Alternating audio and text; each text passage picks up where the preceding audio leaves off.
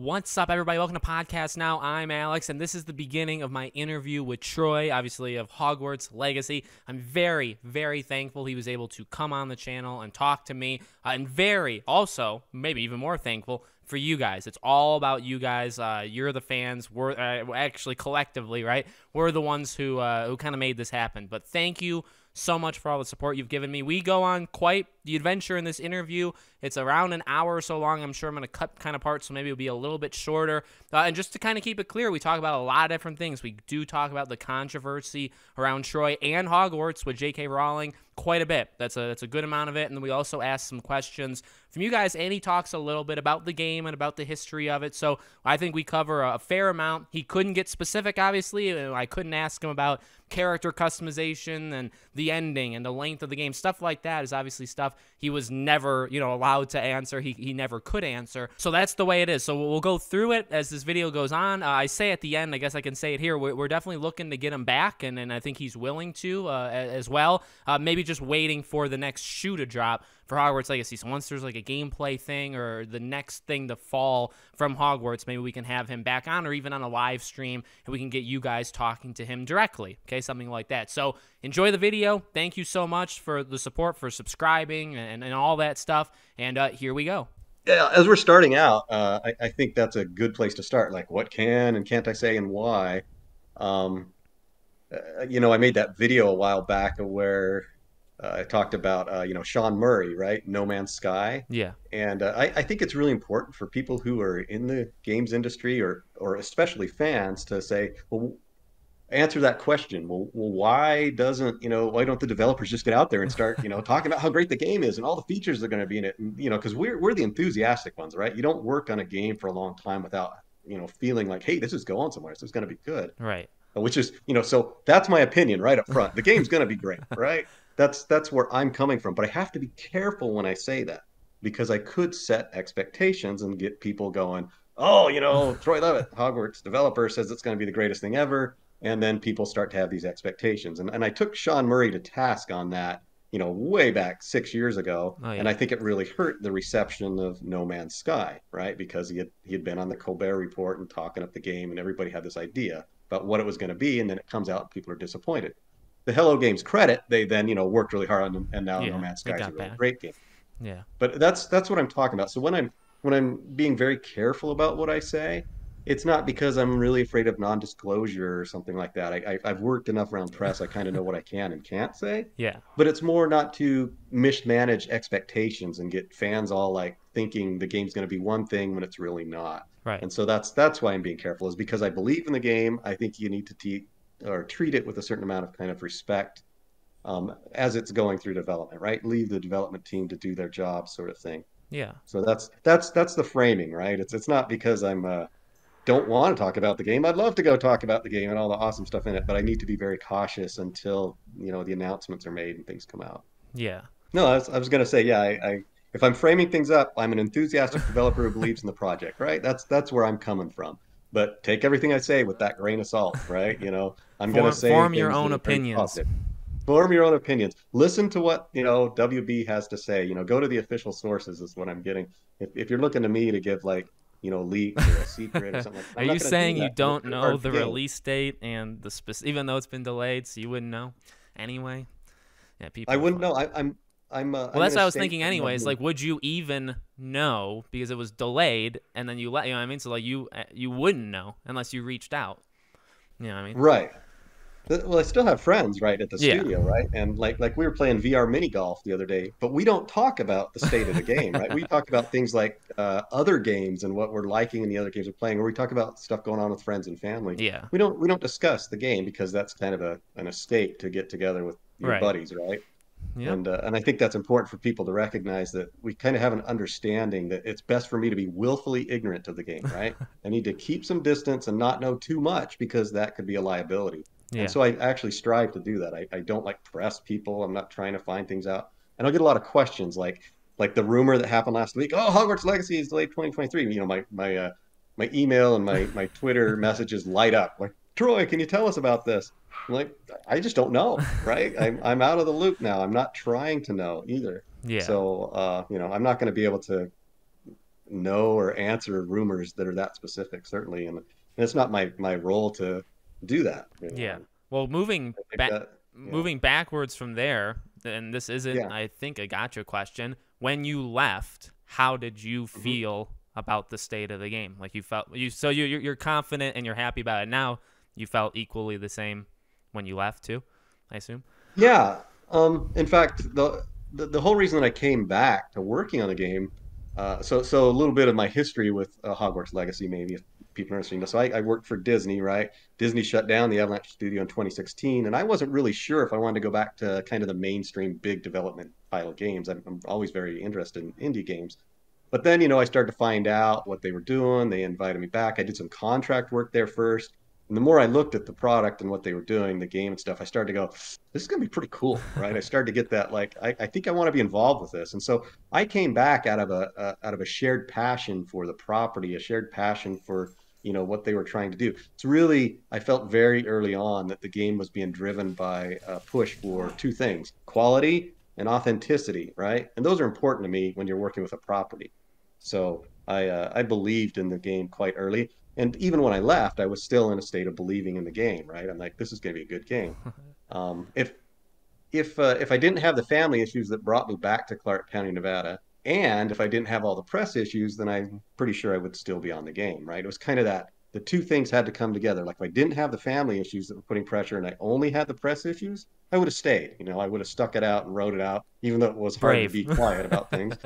But if I only had the family issues and they hadn't raised those issues there, my plan was to see the game all the way through. I was not planning on leaving the game. I was trying to juggle those things. That's why I moved down here. Yeah. The main reason I wanted to support Troy, or even what we were talking in the first place, is because of, that controversy stuff. I try to, dabble in that stuff without making the entire channel just about, the evils of the game industry. But I really, obviously, because of the affection I had for Hogwarts, once the stuff started happening with you, I had to, support you. And I've made more videos even past your response right on YouTube, which, by the way, if anybody watching hasn't watched Troy's thing, it's a good watch. It really explains everything better than we can do it here.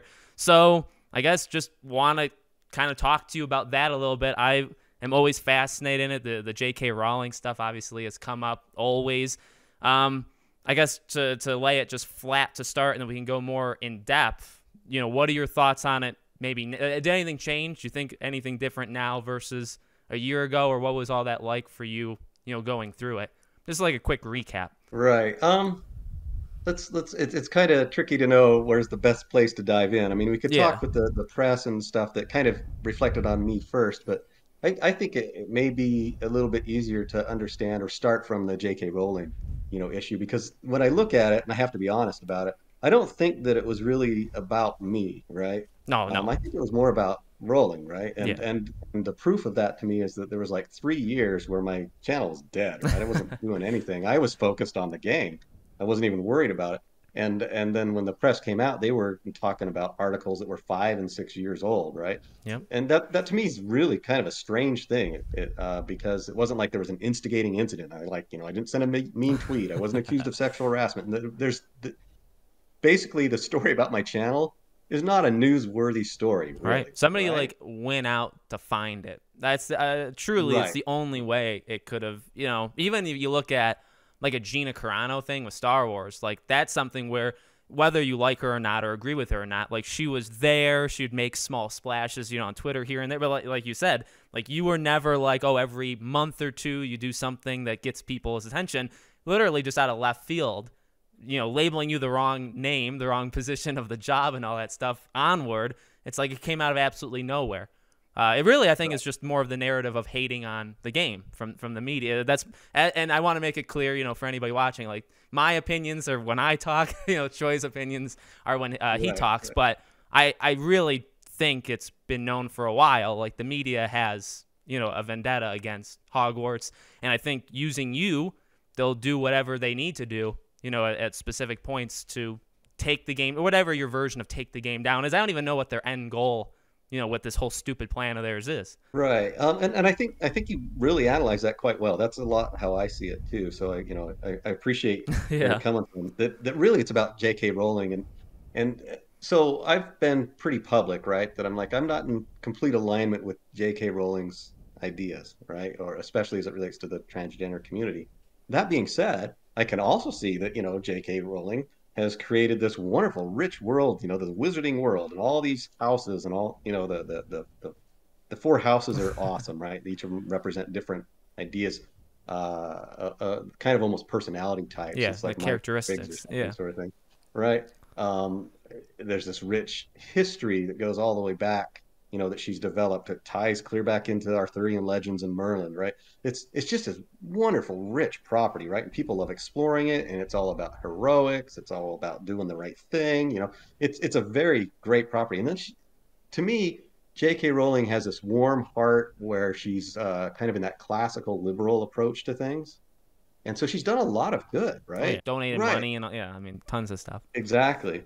And so when I have a difference of opinion with her, I can say, well, I disagree on this thing, but I'm going to be an adult about it, right? Yeah. I'm not going to like try and say, well, because we disagree on this one, even if it's a very important issue, right? Um, that doesn't mean I have to poke out my eye so I don't see her again, right? Which is what this always feels like to me, that whole we Oh need yeah. to That you we guys are are supposed responsible. The to sensitive. makers of the game are the ones responsible. You should just stop your job. Is really what they're saying because of her. Right. Right. It was like collateral cancel culture, Yeah. right? It's like we really want to cancel J.K. Rowling, and so anything that she has anything to do with, we're going to try and get to. And and it's been pretty clear that she's not even actively involved with the game. I mean, they've Right. been very clear in the press, Yep. but at the same time, I'm kind of a defender. I'm like, she's a voice. Why do we want to silence that voice, right? Yeah. She's got an opinion. If you're gonna be open to everybody's perspectives, you can't be silencing voices, even if you disagree with them. Yeah. And that's my opinion on kind of the Right. controversy. They don't act. They preach that, especially the gaming media. They'll preach, every inclusivity, all this stuff. But really, we know it's their way or the highway, and that's not even just proven with you as a game developer, but people like Colin Moriarty, right? I respect him a ton. I mean, I think he defended you I as do, well. I do Yeah, too. great guy. Those are the kind of people that Again, yeah, you can have disagreements, so you don't have to agree on everything. It doesn't mean you shouldn't have a job or you should cancel the game. So let me ask you, by extension of that, both, and you can tackle them together or separate or whatever. What was it like? You talked about how WB was very good to you even during that time, like there was nothing bad. But what did was there any feelings with like your coworkers, like any added pressure, and also the whole? I guess what I'm really trying to ask, and if you can't answer it, you can't. But when the J.K. Rowling stuff happens, every couple months back then, when there'd be those hit things, like, do you guys feel that? Um, for the most part, I'm gonna say no. I know that a lot of the folks on the team are sensitive to those issues, right? But we have PR and marketing teams that are kind of managing that. As far as the team itself, I think most of the team, most of the time, is focused on just making a quality, authentic project, right? That's Yeah. that's what they're about. They want to make a good game. So these are distractions, right? When they come up, especially if it gets back to development. But it's not like a day-to-day discussion that's going around, at least not in my experience, right? The game is the thing in the studio. They're really focused on just making a great game. Now, in my case, once that hit, it became a huge distraction for me, right? Yeah. Because now I have to have calls all the time with, HR. I have to have calls with the general manager. I have to be very careful about what I say. And WB was pretty clear with me right up front. Hey, be careful here. They weren't saying don't say anything, but they're saying be careful what you do say, because of how it could reflect on the project, right? And you're And saying and saying back to when the controversies were coming at you? right. Okay. Yeah. Yes. Yeah. That when because my first impulse as soon as that comes out, and I'm like, oh, they are misrepresenting me, and they're misrepresenting the channel, they're misrepresenting J.K. Rowling, they're misrepresenting. It very felt like an ideologically driven press, right? It Yeah. was it was like they had an agenda to push, and I wanted to speak out against the agenda. What are you guys trying to do here? What is the point of this? Yep. But WB, and I think quite wisely Yeah. That's was saying, fair. Yeah. take a deep breath, Yeah. don't make it worse. And so that was their advice to me, right? But I have friends. They see the press articles, and they're like, they want to ask me about it. How are you responding? And so it's a big disruption, I think, just because they targeted somebody in development, and I was in a position where I was touching a lot of things, And so yeah, all those things are now jeopardized by the fact that I'm not able to focus my attention as much there. Right. So And I can't actually imagine. Maybe it'll happen. Maybe I'll have the honor of it happening to the channel one day, of just that kind of, spotlight where it's just they don't even understand. But like we've said, they didn't even do the basic, knowledge research to know what your job position even was, or I don't know anything, and nothing really sticks out about anything you've ever said. I really think it's J.K. Rowling. It's that idea with Hogwarts, and then it's also, I don't even know, like, he stumbles upon a guy who works there, and maybe most people are quiet, and then you just kind of go against the grain, and so it's an easy target. I got to imagine that's all it was. And then and it really maybe even wouldn't have been that bad, but then everybody, like Kotaku, PC Game, I've called these sites out before. I'm not afraid of that, but these sites just lumped on, and before you knew it, it was everywhere. Insane. right, it was a like cut and paste journalism, Oh yeah, it right? was the same. It was the same Grab that. title. We're not even going to fact check it. That just is too good of a story. We got to run with it. So we're just going to run with the next version of it. Oh, he's alt-right. He's anti-feminist. And I don't think most of the outlets were even reviewing the videos. No. And the reason I think that is, they would tell you why I'm dangerous, right? Why I'm a heretic to the religion, because that's what it felt like, right? By telling you titles that were, they had combed through my site and they said, oh, he's got crazy titles like in praise of cultural appropriation, right? Wow, that's a really bad thought. How can he think that, cultural appropriation and cultural appreciation are kind of the same thing, which is the point of that video. Or I had the video, well, this one got a lot of boost, actually, the defense of John Lasseter, which, I was not defending sexual harassment. I thought it was very clear. I was defending forgiveness, right? I was like, we've got this crazy cancel culture when people make mistakes that we have to wipe them out, and they can't do anything else. And so I was saying, I don't really know much about the issues surrounding John Lasseter, but as a person, as somebody who'd worked with him, I like having his voice in the world. I Yeah. don't think his voice should be silenced over this. Maybe he needs to go repent of things and make things better and learn some lessons. That's fine, but I'm in favor of welcoming him back. So Yeah. that was kind of my attitude, and that's the stuff that they were calling me out for, which I thought was really That's interesting, right? That hilarious. they that they seemed afraid of my ideas, I guess. Oh It yeah. was almost like this strange validation, like, well, why this guy? Well, we don't like his ideas. He's a heretic, right? Yeah. And to me, it's very religious. You'll see this through my videos. I'm trying to figure out what's going on to our Yeah. industry, right? And it's like there's this new religion creeping Yeah. in, setting new standards without really being based in science or evidence. It's just emotion and Yeah, I and mean, that's a lot of I've what I was honestly trying to called it a work hive through. mind. I mean, cult is definitely a powerful word, but I mean, Yeah, they're in it together, and there are good people. I mean, I think we both know that there's definitely good people out there, but whenever I talk about it, I always bring up the example of, and really with these cut and paste articles, it literally is this one person sitting next to the other person in an office at IGN or whatever. They're the same people. You could cut, one of them could just be the other one. You see their names on the articles, but it really doesn't matter. They're all saying the exact same thing. right. So that's what, It's and really it is a majority, because if you're not in that majority, you're kicked out, and that's what tells you that it right, is right. it is the gaming media majority. If It's very religious. oh yeah, Yeah, it's a it's like an mindset. It's an ideological. ideology. It's a mindset that you Right. have to be part of them or you're not, and that's very funny to people like us that just want to have conversations. Like, we can Right. disagree or Right. agree or whatever. And what's funny is that's what they always preach, but that's a lie. In reality, it's their way or no way, and these examples just show it. To me, it's always done it, and that's what's very very powerful about yours, is you weren't even saying anything radically, crazy. It's just Right. somebody that's a little outside of their hive mind.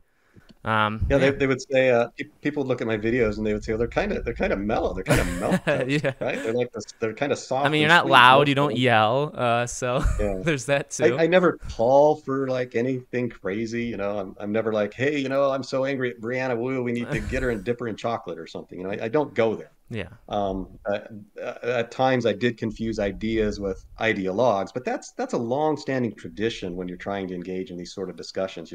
If I were talking about, say, Stalin or something, I put a dunce cap on him. That's really about his ideas still, right? Yeah. That's I was trying to keep my focus on ideas. Of course, you go back and you look at your old videos, and you're like, I could have done better. Yeah. There were times when I started to get my emotion would get in the way, and But really that's just kind of growing. took That's away from the growing, and like you message. said, with forgiveness and being able to, or even I know this is crazy, the idea of like changing your mind or changing your opinion or evolving. You know what I Right. mean?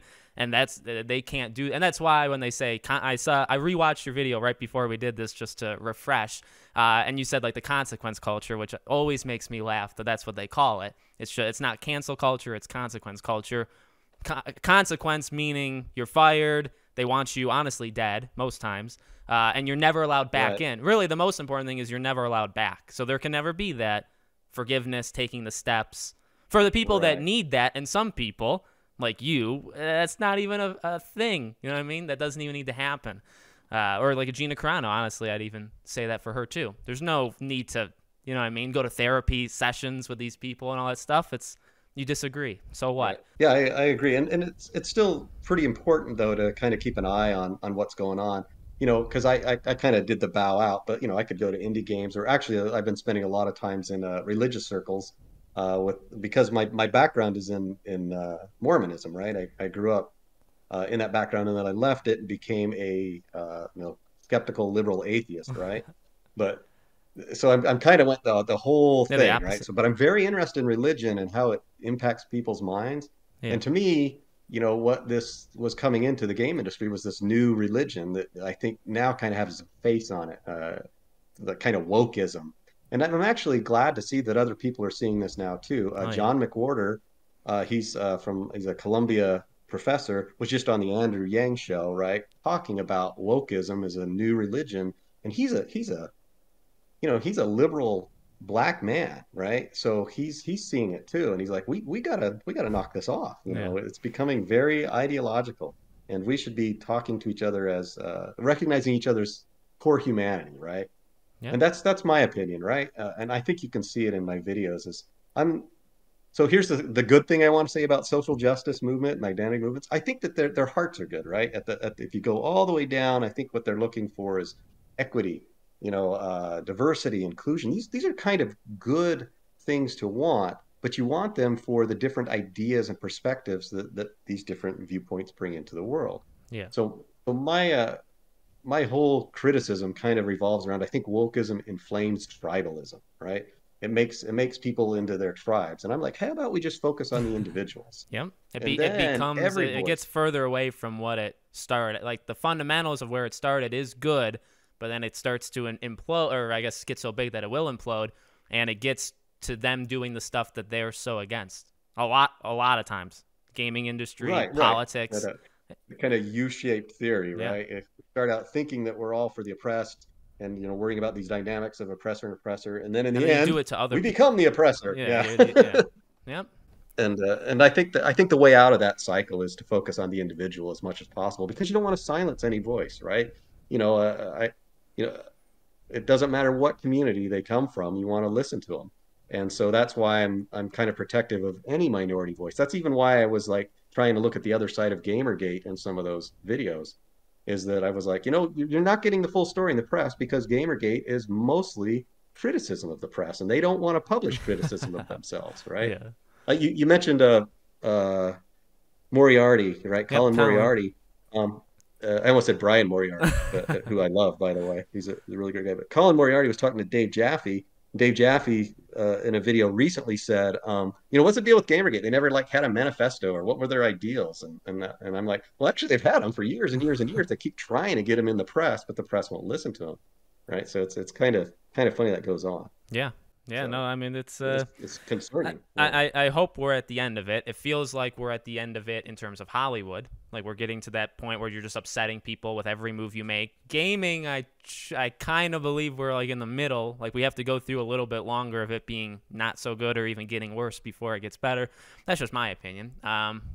You know, I don't know, just because we're still there with very heavy voices or these things happening. I mean, this literally just happened to you last year. You know what I mean? So it's Right. still going on. It is upsetting people. I mean, especially as time goes on, I don't see support for them. I see support for you. And that's being biased, I guess, but who cares? But that's just, that's what I see. I think when the game comes out, specifically about Hogwarts, you know, I guess the appreciation and the power on your side it already is overpowering them, and I think it'll, you know, continue to. Okay, so Mike Denhan, I want to get to his because this is outside of Hogwarts, but it's still into gaming. If you watched Troy's video back when, you know, the stuff was going down, you talked about indie stuff. So his question was simply, is that still going on? Do you still plan on doing an indie game someday? Well, thanks for asking that question. I actually taught myself Game Maker Studio 2, I think, and I made a little prototype game where you've got like skeletons coming down from the sky on parachutes and they float down. You've got a cannon and you shoot them down. So I taught myself how to program as part of what I've been doing in my retirement time. I actually have a little bit of programming background. So it was fun. And I thought, well, maybe I could make this into kind of a roguelike game where you get more and more like different cannonball types and different things. But I haven't really pursued that. So the question is, will you get back into indie game? Yeah, probably. You know, I really like that scene. I think it's where things are really creative. Like, for example, I think the best game of 2020 was Hades, Yep. which was, you know, an Such a indie good game. game. Such a good game and done so smartly. I mean, game industry should be, I think, digging into that game. The way that they tell stories in that are kind of really fascinating. They do this linear sort of progression where each character kind of has their own storyline that advances, but it's a linear progression. You get one after the other. So what happens is that as you go through the game, every time you come back, right, you learn a new piece of the story from whoever you're interacting with or whichever god you interact with. And so what that means is you just got this really cool expanding universe feel all the time. You're always learning new story, but it's not tightly scripted, right? It's not like you have to do these things. So I Yeah. think it's a different way of telling stories that's worth investigating. Yeah. Yeah, so I can't tell anything specific, but here's what I know about the game industry. When a big publisher like WB releases a trailer, they're setting expectations, right? They're telling you what the game is going to be. And I think that's very important for people to recognize because a lot of the questions are like, what are the graphics going to be like? And I'm like, did you look at the trailer? You know, that they're telling you kind of up front. What's the music and audio going to be? Look at the trailer, right? They're setting expectations. Uh, I have to tell you this little story. Part of why I wanted to talk to you is because I care about the game. You know, sometimes I follow what other people are saying about the game. Well, one site out there, I don't remember which one, had something like 6 minutes of gameplay reveal or something, right? And Clickbait. it's actually fans have put together, or fan, I don't know, it's put together, some paint over, I guess, of Ron, Harry, Hermione, interacting with a goblin in this video. And I saw that, and I'm like, that's definitely not Hogwarts Legacy, right? Yeah. And then I go to the comments and I type that in. This is beyond this point. That's definitely not Hogwarts Legacy. In fact, it says right in the fact on the page over there, 12 questions in, Hermione, Yeah. Ron, Harry. They're not in the game, right? It says that right there. So clearly, well, what happens is whoever's monitoring that deletes my comment, Yep. right? That's Because they fine. want clicks, Yeah. right?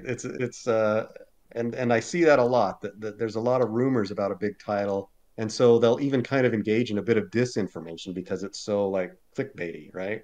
Yeah. And uh, and that's part of what I would say if I have a message like, well, what's going on with the game? Let's go to the site, go to your community manager. They will tell you, especially as things get developed, right? That's going to be your source of information. And they'll dispel the rumors. They'll tell you what the game is like through the trailers. You'll get your best information from there. You Yeah. won't get it from rumors, right? Yeah. No, it's tough. I respect the grind of people who make the Hogwarts videos, but stuff like that I've tried to keep it just very, will they do this? Will this be, you know what I mean? And just have the discussion. You know what I mean? Yeah, what I like about you is that you'll say maybe it's true, maybe it's not Oh true. yeah. Yeah. We Yeah. need Yeah. confirmation, and that's fine. I mean, that's a good state to be in because it's fun to be excited about a new game. And what are the latest rumors? I mean, that's Oh all yeah. great.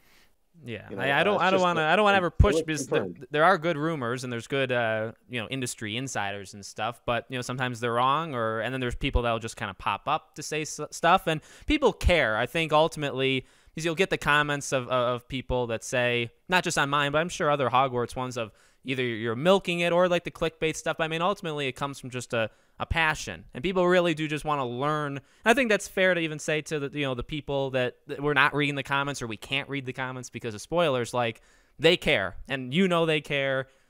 I guess actually this walks me into a question.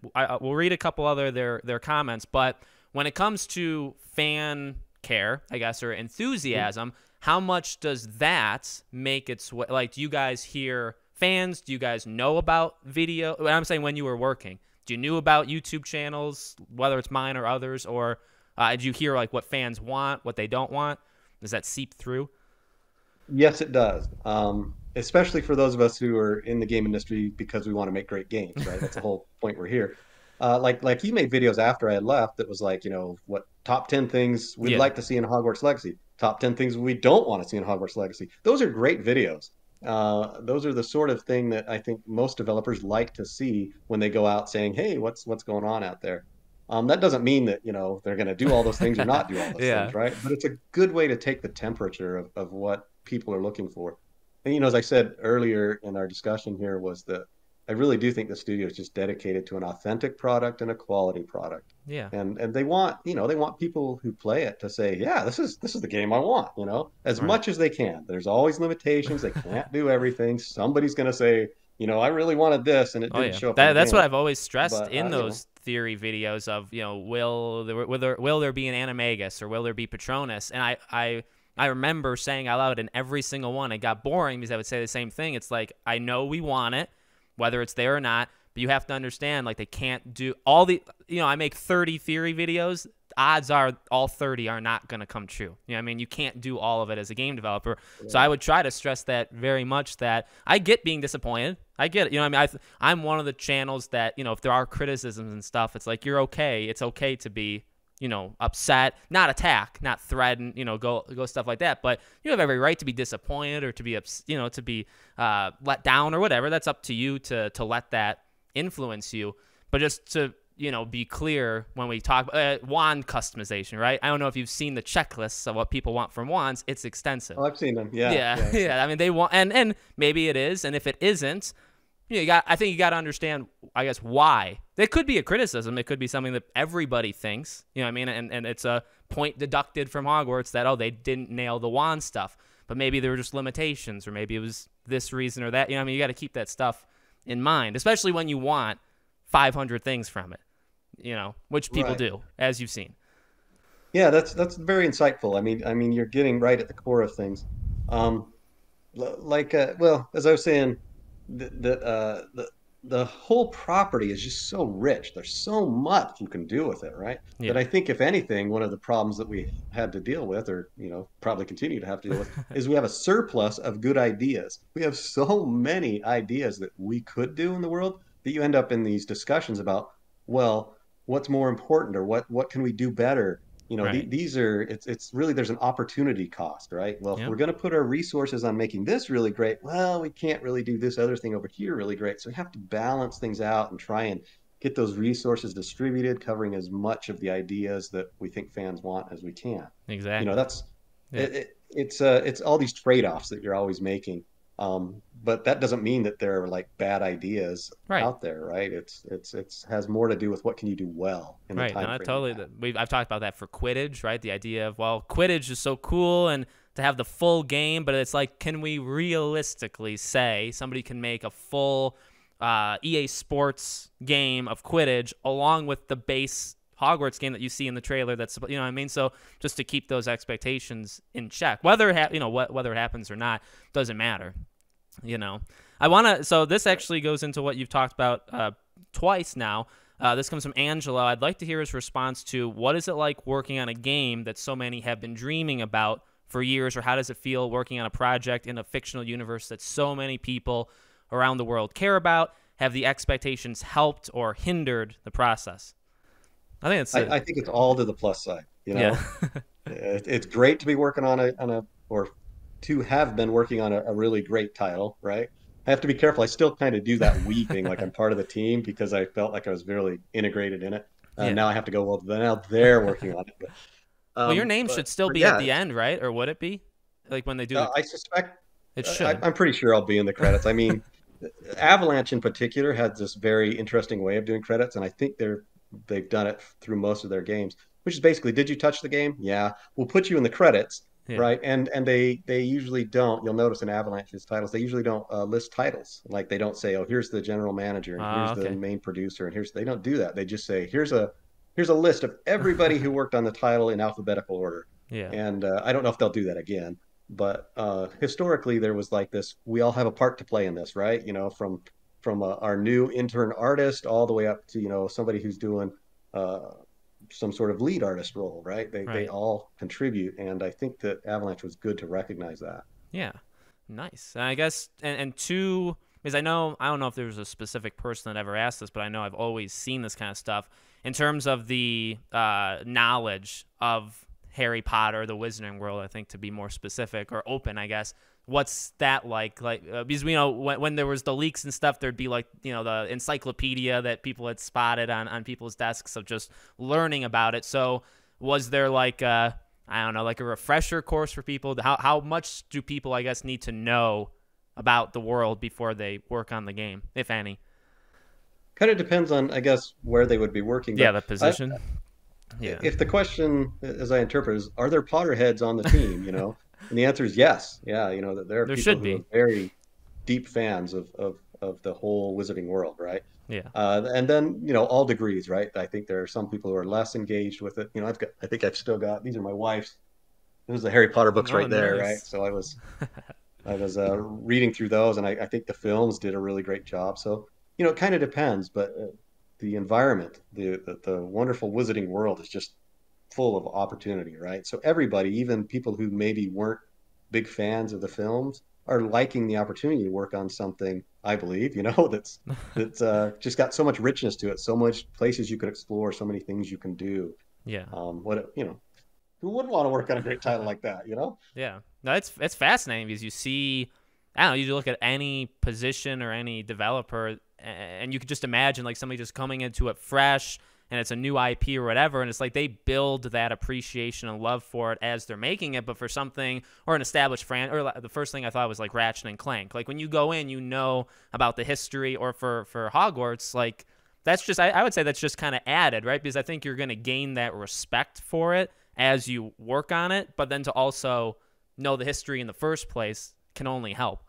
Well, like in my video, I had the Slytherin banner hanging behind me. So I Yeah. wasn't like a big fan when I joined the team. I was more a fan of the property and what you could do with it. But we did this thing kind of early on, at least some of us did, where you take the Pottermore quiz, find out what house you're in. They had banners hanging up who was in different houses and stuff. It's just part of the fun. I mean, if you're going to be authentic, and you kind of have to live inside the property, you have to really get behind it. And Yeah. so I would always play these games about, oh, I'm Slytherin, and tease somebody who's from Hufflepuff or whatever. But it's always in good jest and good humor, right? That it was kind of like, hey, we're playing along here. Like when we were doing Cars 2, we took the team out to the Speedway, right? I went to the Bonneville Salt Flats because we were learning about racing and we were learning about cars at the time. That's part of what's great about working in the game industry when you switch projects. You get inside whatever new property you're in and learn all about it. Yeah. That's why Disney Infinity was amazing, right? I still think that's an incredible product. So many intellectual properties that we got to work with. I said once to somebody who was saying, I don't remember, they're criticizing, well, Avalanche hasn't really done a game that's kind of this open world style game. And they're right, right? I mean, although there's a lot of that in Disney Infinity if you look at it. Right. But one of the things that Avalanche does really, really well is they get inside the intellectual property and come to understand it. And you can see it in Disney Infinity, right? Yeah. That they were, even though it's a kid's game, even though you're doing these little figures, uh, Avalanche did a super good job at saying we need to understand each property, make sure the figures reflect that, make sure that the gameplay reflects that. Um, and in my opinion, and most of the IP, I think this is important. Most of the IP owners who worked with Disney Infinity were very pleased, right? They loved what they saw of their product as it was represented in the game. And that's important, right? Because that means whoever owns those intellectual properties are going, you're treating our property with respect. You Yeah. understand it, which I think, in my opinion, is why Avalanche is such a good fit, right? For the Harry Potter world. Yeah. Is that they care, right? They're going to try and do their very best to understand the property at a deep level, just like they have on their past projects, so that when fans embrace with it, they're like, yeah, yeah, these guys know what they're doing. They understand what they're doing. Right. So I Yeah. think that's one of the things Avalanche is great at. Yeah, that's a big. I think again we talked about passion and just excitement from people. I think the game obviously needs to be good to have people be I guess for it when it comes out, but also just the general idea of there is a respect for the franchise or for the IP, and people can kind of see that. And like I said, I just hope, and I'll do the best I can do on the channel too to get people ready. I just hope, again, the excluding things, not on purpose, but because of time management, stuff like that, I hope that doesn't, get the wrong message to people that, oh, they didn't know about, they didn't look at an animagus because it's not in the game, so they must not know what that even is. And it's like, that's just what I hope, based off of the videos I've made, I hope that doesn't spread too far or too loud. I get it. I get how people could come to that, but there's other reasons. Back to the official sources, right? Always go back. Have they confirmed No, yeah, I'm not it? talking Well, about then it's still animagus. rumored. Whenever I give an example, I'm not like expecting you to talk about Quidditch or whatever. I'm just saying it as an example. Right. So I don't know if you can talk about this, but I'll read it anyway, and we can cut it or not. When it leaked back in 2018, how did you guys react? Was it cool to see the news sites, including Twitter, Reddit, see the fans react to the game? Did you guys know that it would happen? Well, I can only speak from my perspective. I don't know who knew what, right? Yeah. Because I'm in there working on the game, and I think for the most part, it's like, ooh, we don't want things leaking at this early state because at that early state, you're showing prototypes, right? You're showing things to consumers that may not reflect the final product, right? Yeah. And so if you anchor in the minds of your consumers, of the players, oh, this is what the game's going to be, and it's really not, right? They were testing something or trying something.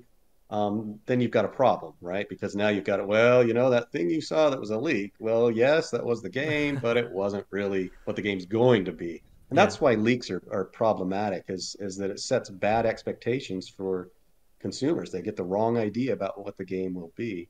I'm not saying that leak is either right or wrong, that came out way back in the past. I'm just saying that's why leaks are kind of problematic to development teams. It screws up expectations, and then the PR and marketing teams have to come back around and try and fix those expectations. But I Right. mean, they hit it well because there was the people talking about it, but it didn't get announced for years after that. So that was pretty impressive. But I will say, not to get a reaction out of you or anything, but what I will say is from what I've seen, I guess I'll even say I'm guilty of doing it. I even did do a video of looking at the leak versus the trailer that came out. A lot of other people, I think, did as well. So I will say there could already be that mindset of what was shown in that thing, which, I mean, it's a good distinction to make, though, right? Because it is just testing ideas and stuff. But I think there is a mindset out there of that's a good I think it's more people latching onto it because there's nothing else, though. That's a good... Because when there is gameplay Right. for Right. Hogwarts, I think people will move on and say, okay, this is the new standard or baseline that we have to look at.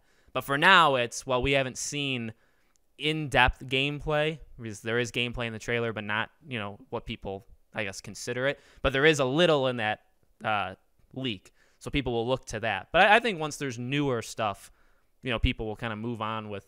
Right. Well, and I think this is, of course, I don't know, but I think we'll be finding out a lot more information in short order, right? As things start to go ahead, and I'm finding out things the same way you guys are now. It looks like on the website that they confirmed they're going to keep it in 2022, right? I mean, that's the current status, is my understanding. I don't have any insight. I'm going from the same place you are. But just working in the development industry, I can start working things back and say, well, when do they need to start dropping trailers or showing more of the game? Oh, well, in that timetable, you can start to get some idea. That's of, what I do too. Provided You just look at the history of other games in the same, Right. Right. same area. Yep. I'd like to know if his departure changes the game in any way from what it was originally going to be. So that we should have maybe mentioned that in the controversy stage. So that was a big thing when you left, and you can clarify it. But I would say also fear, of does this make them do some radical changes to the game, whether because you leave or because of the does the controversies ever really impact, and you guys have to have a meeting and say, oh, well, now we need to do this because the media is saying that. So do you want to talk a little bit about if there's ever been big changes because of you leaving or something else? Not that I'm aware of. I don't feel like I don't believe in the great man theory, like the whole game bends or turns around one person's input, right? Yeah. It's much more collaborative. Everybody's part of things. So I don't think my departure impacted the game or took it off track or anything like that. Of course, they had a hole to fill. They had to, move people in Right. to pick up the pieces there. But as far as like feature set or as far as the regular flow of the game, I don't think it was anything more than a disruption that they had to work around, right? I was not in a position where I am directing the entire project or anything like Yeah. that, which is the press kind of made it look like I was, Yeah. right? Especially because they wanted to make me even more. They were trying to make it newsworthy, is what they were trying to do. I think they were trying to make this dead channel Yeah, somehow like a be senior relevant. producer, who even knows what a senior producer does? So you have to make it more. Was that your official? What was your title officially? It was senior See, producer when I yeah, left, because right? The that's not last 2 exciting. years, That I don't even know what that means. You know what I mean? I don't think a lot of right? so like it has to be. We know what lead designer. We know that that's really big. When a lead designer or a lead leaves BioWare or like obviously that's a huge story and everybody's talking about it for a couple of days. So that's what they were, I think, trying to do for you too. Yeah, Even when I was in the role of lead designer, I wasn't like running the whole project either. I was in a certain. I came to the project after it was already underway, and I was in a certain area of the game, right? yeah, Certain feature set of the game. And then, when they asked me to actually, it's a promotion, right? They asked me to become a senior producer because I had done a lot of production work in the past. They knew me from, directing games. I was kind of reluctant at first because I actually like design more than I like production side of stuff. But I also saw that there was a need there that I could help fulfill, and so I was like, okay, we'll move back into the production role. yeah. Again, we can cut this. I would love to know if the reason they extended the release of the game was because of community feedback and addressing the feedback to the game, thus making the game take longer to finish. So I guess just questions. Again, I don't know what you can say or not say. The delay. The delay obviously is a big deal for people. So I won't even lead you. What would you say to people about the delay? About how to I feel about like in terms should they feel scared? Should they feel worried? Is it a good thing because of added stuff? That's a super good question, right? Like when Hogwarts Legacy or any other project is delayed, like what does that mean? Does that mean the project's in trouble? Is Yeah. there stuff? Most of the time, depending upon the nature of the delay, it's a good thing for developers. Most of the time, not 100%, right? Um, so in the case of the delay for Hogwarts Legacy, they told you in the release, right? They said, we're delaying this. Why? For quality reasons, right? They wanted to make sure they could hit the quality bar. They put it right in the release. And to me, that was absolutely true. It wasn't because the project was like, falling apart or there's awful stuff. It was like we're looking at our trajectory, we're looking at our time frame. We need to hit quality bars. We need to make sure that it lives up. That's my take on it, and that was also what the press release said, right? Yeah. They were quite clear, I thought, in saying, we just want to make the best game we have, and we need some more time to do that, and that's it. It's actually that simple, and that's part of what I liked working with WB. As opposed to, I loved a lot of stuff about Disney, but they got very quarterly, right? They were very much, we need a product drop right here. Yeah. And so Disney Infinity was dropping every year, and that's a lot of projects to be smashing together. Right. So whenever there's that, well, I made that video, but whenever there's a delay in a game and it doesn't look like there's a big change in management, that's usually when you know that there's a Yeah. problem. Is the management flips or something. Now there's something going on over there. Yeah. But if the management is staying intact and it's still the same people working on a project, usually that means a project is probably okay. Right. It just needs some extra polish time. Yeah, and I get it. I mean, you look at the other WB games as well. Gotham Knights has had, well, on the surface level, from what we see, like Gotham Knights has had issues because it keeps getting pushed. Lego Star Wars, clearly, and even from was a Polygon or somebody did an in-depth thing talking to the people that worked there, like 30 people. There were some legit issues inside of Traveler's Tale games or TT games. So there, that kind of stuff. And I think that in itself did not help Hogwarts. To this day, it still has not helped Hogwarts. That Hogwarts was the first one, I think, last year, January, 14th or whatever. You get that, and it's like, geez, you're doing it already. Beginning of the year. Gotham Knights, I think, did it a month or two later. So now it's like, oh, both of WB's big. And then you have Lego Star Wars that kept getting pushed Mm-hmm. 2.5 years past when it was supposed to. So I think that stuff kind of just compounds on people and doesn't make it easier. I get what you're saying. Like, I'm Yeah. not disagreeing with you. I think that's just a thing. Huh. Being a fan, you see all these games getting delayed, especially all in WB, and that starts to worry them. Right. Well, there's pressure for your PR and marketing teams not to keep releasing dates. They don't want to keep changing dates Yeah. because that's messing up expectations. So whenever a game is getting pushed, it's a pretty big like discussion, and that's also why they're cagey about dates, right? Oh They'll yeah. be upfront. They don't want to say, "Oh, it's going to be out on this day," and then they have to push it because it disappoints fans, and you don't want to disappoint fans. So they try and be careful about telling dates that they really believe in. And the fact that, as far as I know, right, that they said, oh, we're going to try and hold it to 2022, that I Yeah. believe that's what, that they're holding strong to that. Well, that tells you something about what they feel about the state of the game is, right? Well, I will say this. So one of the areas of the game that I was most familiar with was the Hogwarts castle itself. And I think that thing, in my opinion, is amazing. It's a really, really well done. I mean, a lot of love and care there. I would joke with the team, guys, this is going to be canon one day. But see, now I'm starting to talk like a developer, and I have to be really careful because then people are, oh, he's setting expectations. He's going off the reservation. I'm just expressing my opinion. I think Hogwarts, the Castle of Hogwarts, is really amazing. So Yeah. is a lot of other parts of the game that they haven't talked about stuff yet, but they have said, oh, Hogwarts is in the game, the castle's in the game, so I guess I can say, yeah, and it's awesome. I worked on it. You guys are gonna love it. That's my opinion. But wait for the official news, right? Yeah, people are into it. I mean, that's what that was really the driving thing of what I would say when I first saw the trailer and was doing the reactions to it. Is like this is we have had it because there's been the movie tie-ins and stuff, and some of the movie tie-in games are actually really good, or certain aspects of them. And people have talked about Wizard's Chess, like that has been done well in the past, and they say, well, that could be an easy thing to bring back. But the idea of just Hogwarts itself is like it's very powerful, I think, to people that this is our chance, 2021, 2022. Like we get to see Hogwarts in a way that I don't really think we've ever.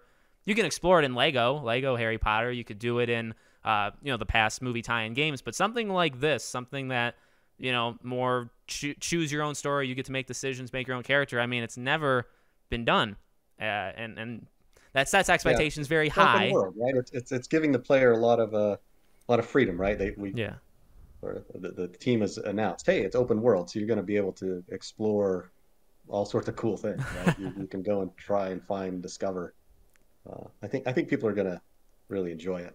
nice. Just last thing, a lot of those questions, if you look really closely at trailers, they're answering a lot of the questions. That's what people That they want to have. hear. Very good. Right.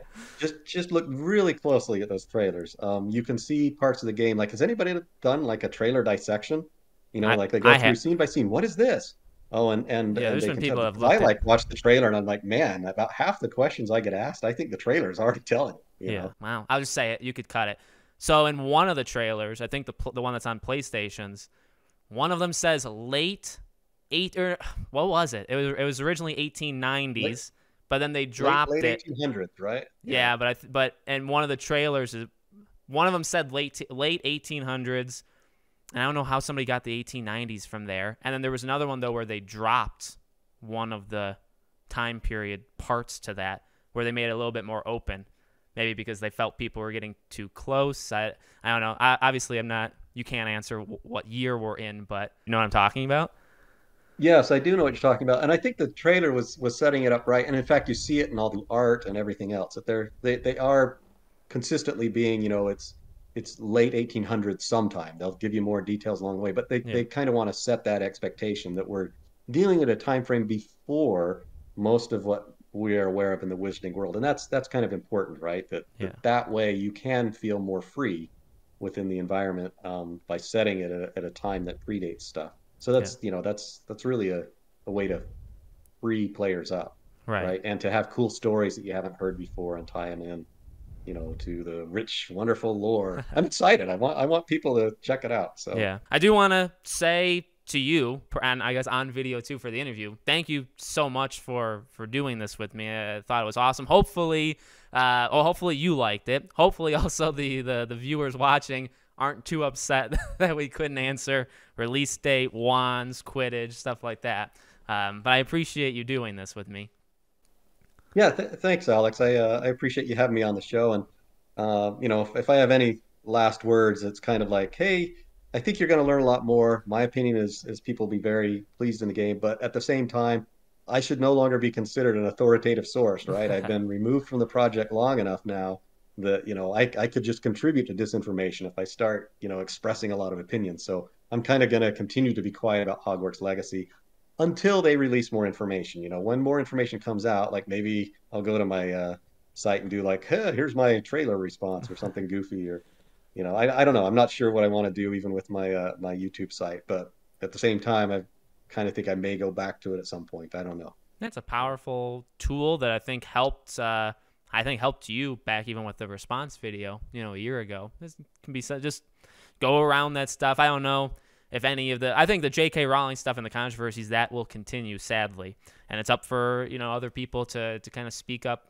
against it as we get closer, which kind of sucks. But I do want to say on that note too, as a final goodbye and stuff, you got my support. You got the fan support. I think if anything was clear in those comments and stuff by even just a smaller group of the Hogwarts Legacy fandom or whatever, like, we got your back. We want just the best game possible, obviously. You know what I mean? We're, there's expectations that are high, but we just want a good game, and I think people have your back, and, they're not going to listen to the PC gamers, IGNs of the world. Yeah, I think that it's easy to communicate. You can tell when somebody really cares about games, right? You're like, oh, games is really important to me. And that's why I like speaking to enthusiasts, people who enjoy games. And I think that's we speak the same language, right? We just want great games. All this other politics stuff going on around it, it's just making it harder to make games.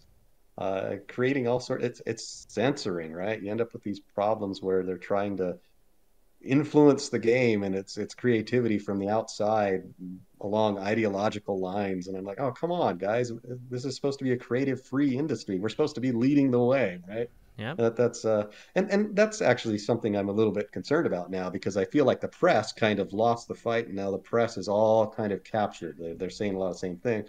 I'm afraid that some of that same, wokeist religion is creeping its way into development and other places too, where you might have your big games really start to reflect some of the ideologies. And I think and it will. Think I think it's going to take it, but I will say, for gamers, their side, I think they're more of a resilient, or gatekeeping obviously is a scary word. Obviously, it could be used in so many, and the media would take it so many ways. But in terms of like letting this kind of stuff happen to bigger movie franchises or like Star Wars and stuff, it happens a little bit easier. I think gamers, or people that just love these games, are a lot more protective of them, where when you start to overreach and you can smell, the reason isn't genuine, they're pushing an agenda or whatever, it's going to be harder to infiltrate, I think, games. I think the gaming media falling apart right now is pretty good example of people just aren't going to deal with it. They'll just leave. We don't have to read these sites. You know what I mean?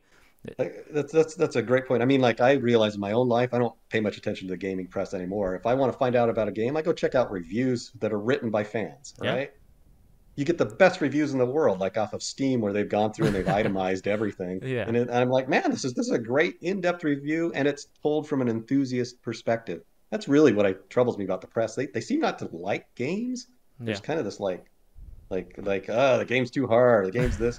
Like, come on, there's so many games out there in the world. Just find something you like. I'm a big tent guy, right?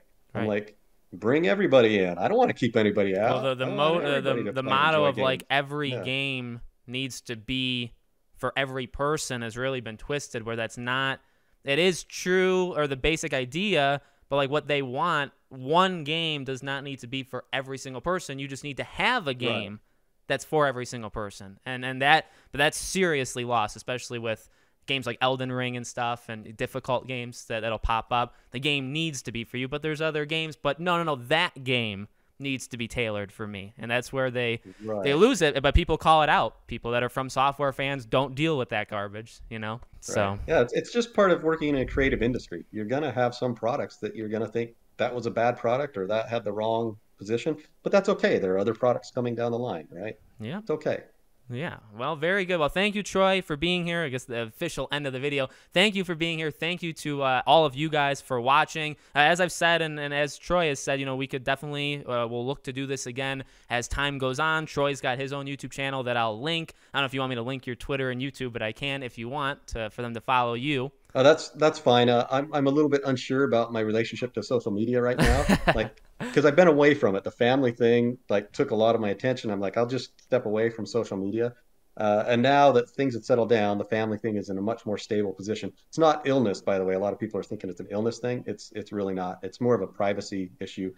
So I don't want to talk about the family thing, only to say that seems stable to me right now. And the decision I made to leave so that I could focus on the family, on what was going on there, I think was very much the right one, because now I'm like, oh, things are so much better. I can actually start to, pay attention to other things Well, now. it's probably better because you got off of Twitter and the stuff that Right. destroys your mind. So it's Yeah, I needed to take a step back. Yeah.